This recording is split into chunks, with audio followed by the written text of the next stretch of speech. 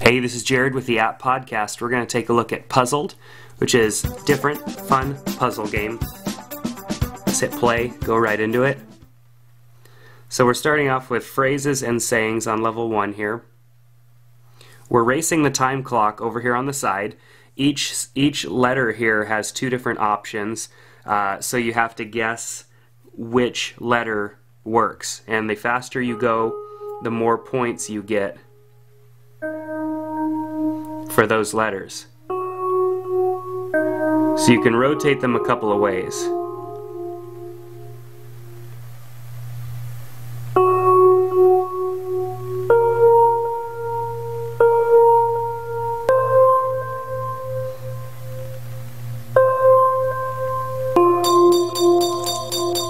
There we go.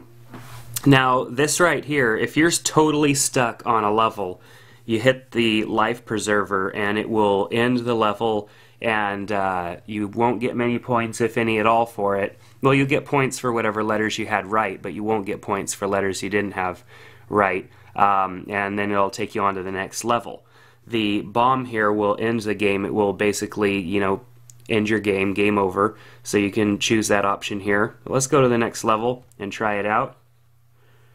Alright, we're movies. So each level is a different category. Even when you start the game over, they're different. The last time I played level 2, it was a geography question, so it is completely random. I'm guessing this is Gone with the Wind.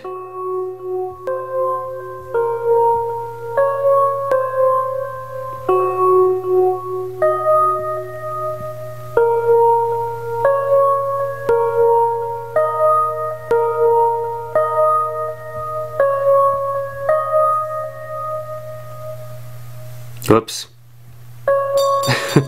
My mistake there. So I'm getting more points based on how much time I have, and as you can see, the quicker that I guess each letter, I get more points. So let's take a look here. The next level, for example, I'm going to show you how the life preserver works. If I was unsure of this and just could not figure it out, I'm running out of time, I don't want the game to be over, I can hit the button here. I only had 2 letters right, so I only got a couple of points out of that. Everything else was wrong. So if I want to end the game, just hit that. Sure enough, game over. I can go and view high scores. I've got a new high score, so I can enter my name. So let's do that. And there we are.